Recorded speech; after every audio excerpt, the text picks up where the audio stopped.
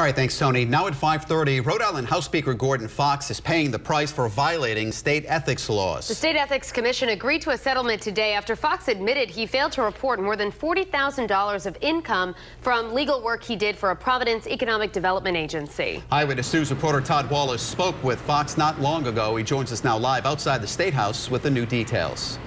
And Mike and Shannon, House Speaker Gordon Fox says this really comes down to the interpretation of the law and that he has no problem with the decision by the Ethics Commission.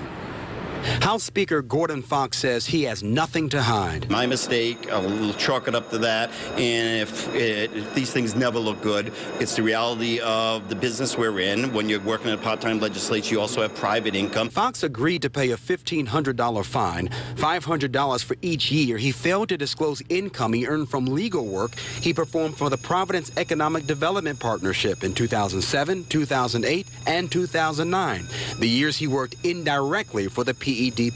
I had filed the report in 2010, 2011, and 2012 when I was working directly with PEDP. So because I was working with a subcontractor, my reading interpretation of it wasn't through a municipality. And that was a unanimous vote. The Rhode Island Ethics Commission voted to approve a settlement with Fox after meeting with him today. Ethics Commission attorney Jason Grammett says it boils down to a misunderstanding. He was working as a subcontractor for a private law firm. So he considered income from a private law firm, not from a public agency.